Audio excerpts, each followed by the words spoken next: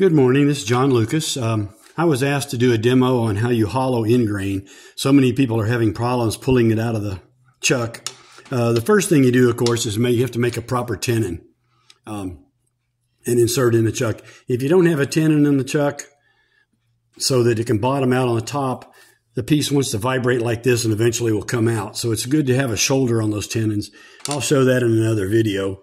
What I'm going to do this morning is I'm going to hollow. Well, the other problem people have is they're feeding from the outside in. On end grain turning, you need to feed from the center out.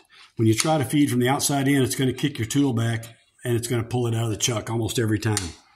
So feed from the inside out. The tools I'm going to be using, I'm going to start with a 1/2-inch spindle gouge. I grind mine using my bowl gouge jig so that I have these shoulders. I think it cuts a little bit cleaner when I do that. The other tool I'm going to show you is a negative rake scraper. You could use a regular scraper to do this. If you use a scraper, you're going to have to center drill it first. The other tool I'm going to use, which is the one I use a lot nowadays, is the Hunter Viceroy. It's a cupped carbide cutter, and it actually cuts instead of scrapes. You use it like a scraper. In other words, I'm holding it flat, and I'm just cutting from the center out, although I can push it straight in if I've already pre-bored a hole.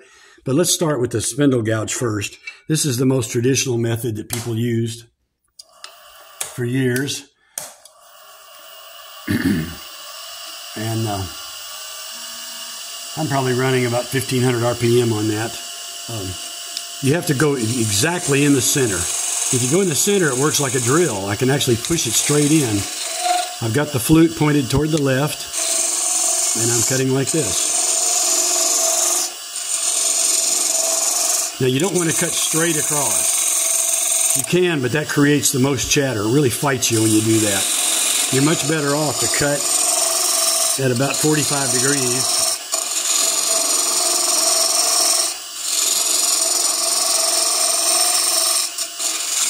Each time I push in a little further, push in, cut out.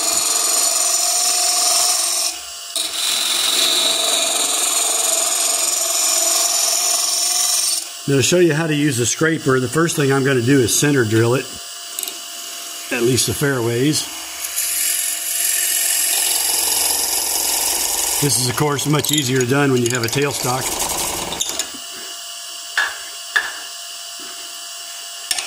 Same technique, but I can kind of go in both directions, although it's going to fight you more. It's always going to fight me in the center right now because I drilled it by hand instead of with a chuck. The other tool I like to use is this Hunter Viceroy. I think it's actually a lot easier. First of all, it's a smaller cutter.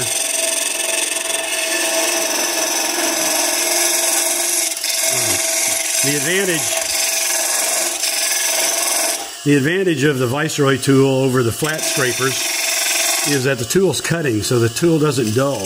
When you're scraping and you're rubbing that wood across that outer edge, it dulls that edge really quickly. Because this is actually cutting, it's not doing that. And you see, I can push straight in.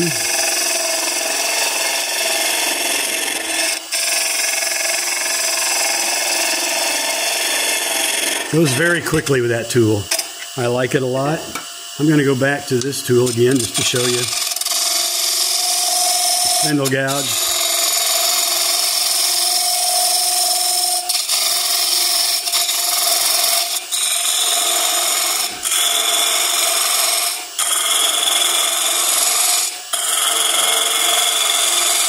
The downside of a standard spindle gouge is that I can only get the tool rest in there so far, and so I'm hanging a lot of tool over the rest. If you'll notice, this tool is quite a bit beefier because it's 1 inch wide. Won't chatter quite as much.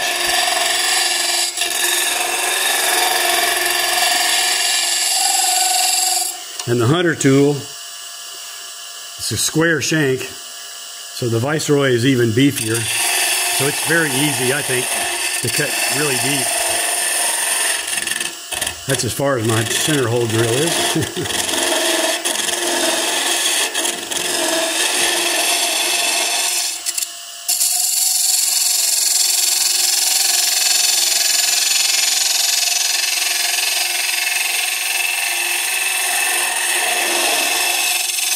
cut in both directions with that tool.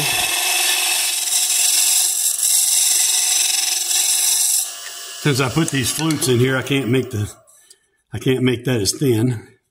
It's getting kind of thin right now. But anyway, that's excuse me. You would just continue with those tools till you get all the way to the bottom. The tool I use to measure the depth on these is homemade. I took a jigsaw and just ran a cut like that. You could do that with a bandsaw, of course. And then I added this carriage bolt on there so I can tighten it up. And I would set this for my bottom depth, which I want to be right about there. And I'd simply go in here and measure it. Very simple tool to build. I actually got this design, I think, from Richard Raffin. Very easy to do. But I hope that helps you all in hollowing out boxes.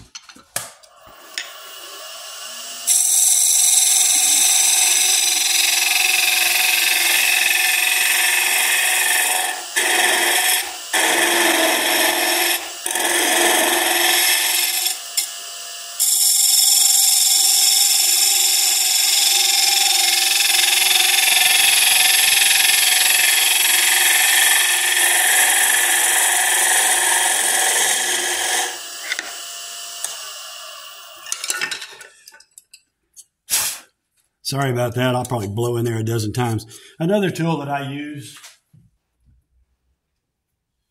to finish off my box interiors or my vessels is a Hunter number 5 tool.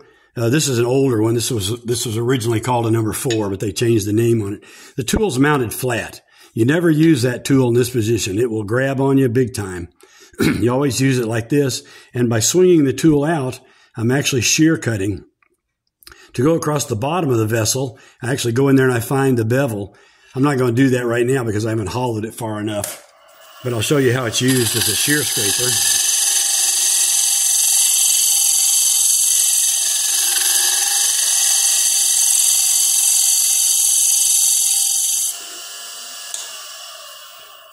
And by cutting it carefully, I can get a really clean cut on there, shear scrape. It needs to go a little bit more. I tore out too much wood a while ago.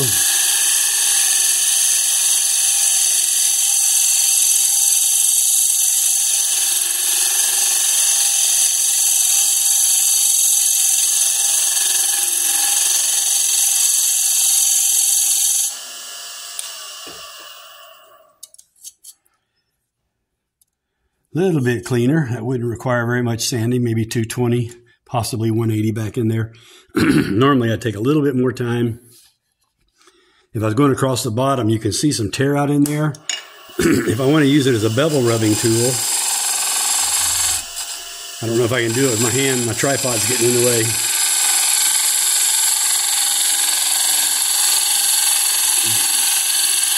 So as I get over there, I rotate it and I shear scrape,